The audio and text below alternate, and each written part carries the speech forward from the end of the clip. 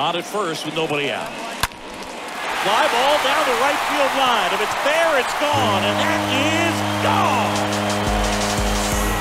Mike Yastrzemski leaves the yard. A 4-spot on the board. It's 6-0.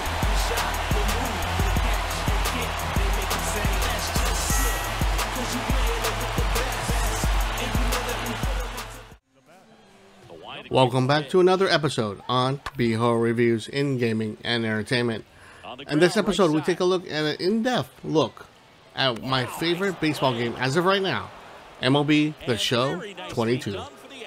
Surprised and extremely happy that the show now is on the Xbox consoles. They are now also on Game Pass. Coming out with its first iteration last year with 21, I was amazed and ecstatic and kept on playing with the main exhibition games, playing the real players and games against the AI and friends online. Fun as it is, I decided to take the plunge this year into the franchise mode and my own character and avatar. I haven't made such a serious player since I created my own player avatar in Sega's World Series Baseball 98 on the Sega Saturn. New to this game is co-op play with friends. I played with 2 other players playing on the same team, and boy was it interesting to play with 3 others online. The way each player plays and seeing the pros to the beginners on the same team as the game rotates, batting, pitching, and fielding are very apparent but extremely fun at the same time, as your friends root and try to help you during your slump or in your gaming prowess. Tried to make too much happen right there. Not his best at bat. Starling Marte up to hit. First pitch, and that's in for a strike.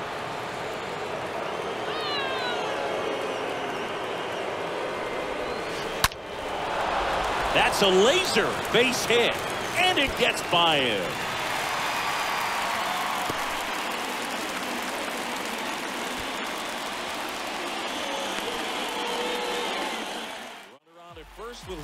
First things first, the game plays exactly like the show 21, and that is not a bad thing. The game is smooth as silk and is the best baseball sim out there. Even if you're not a fan of the pinpoint pitching when using both analog sticks when pitching, the game also gives you the option of classic mode where you're basically aiming where to throw the ball and then pitching.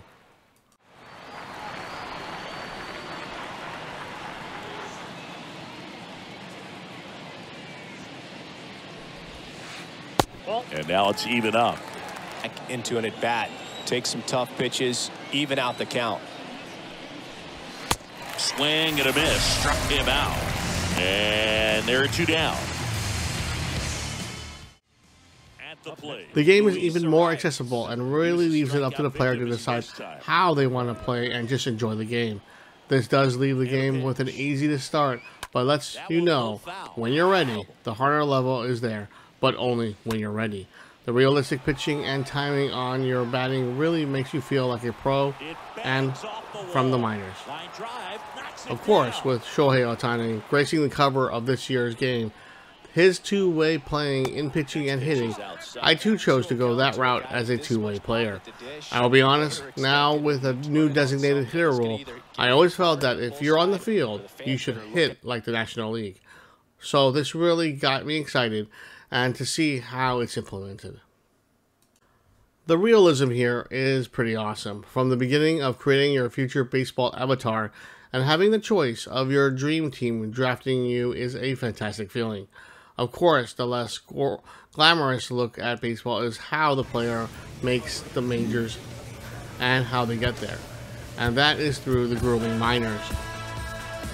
Creating your character, I was able to create a bland looking player, but added Ken Griffey Jr. batting stance with a Vita Blue pitching motion. I was able to also give the player animations from home run animation from that of Tatis Jr. to help push the fun and absurdness that baseball sometimes needs, especially in the video game. Now a blast to left center, way back there, on its way, out of here. This place is absolutely loving it, and they slice into the lead. It's 5-3. Well, that one won't stay below the radar. That made a lot of noise.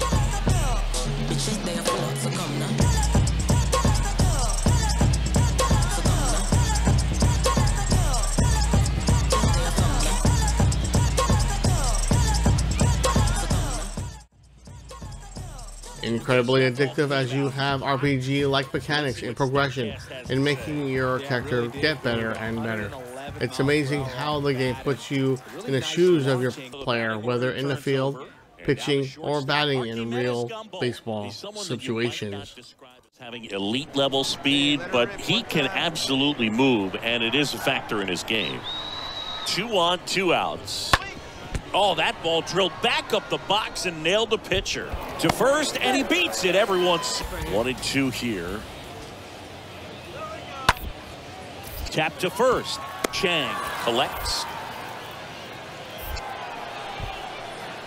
And he'll be safe at first.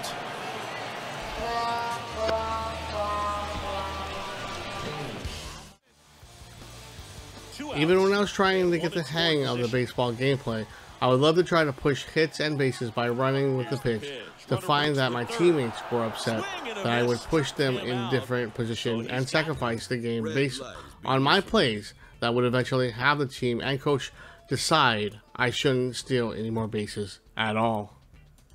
Of course, it's ultimately up to you how you guide your player and their personality, but I decided to listen to the team and coaches, but had fun on the field when deserved.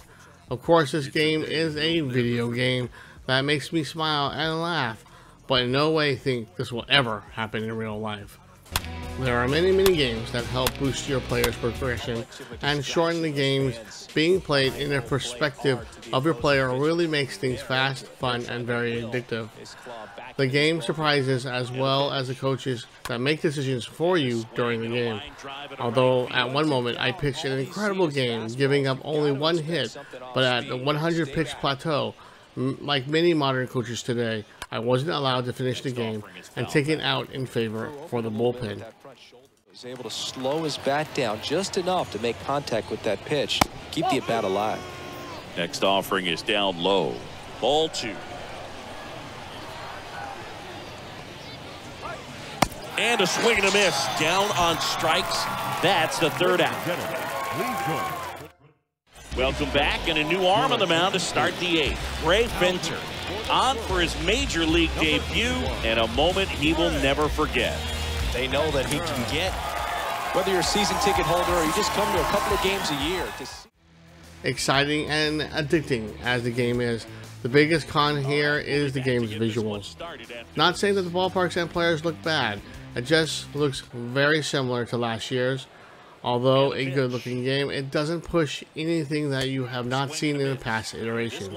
I felt that the gameplay does hiccup here and there between high frame rate that dips at times. A performance mode and quality mode, like in most current gen games, would be much appreciated to see smoother gameplay and sharper response times. As for now, the games play nice, but could be a lot smoother. The game is still very addicting and the only game to play when it comes to true baseball simulation on consoles.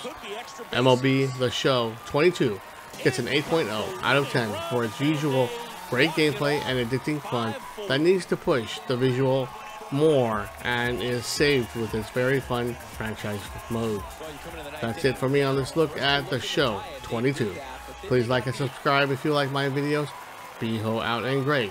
Take us out of here, and I will see you all next upload.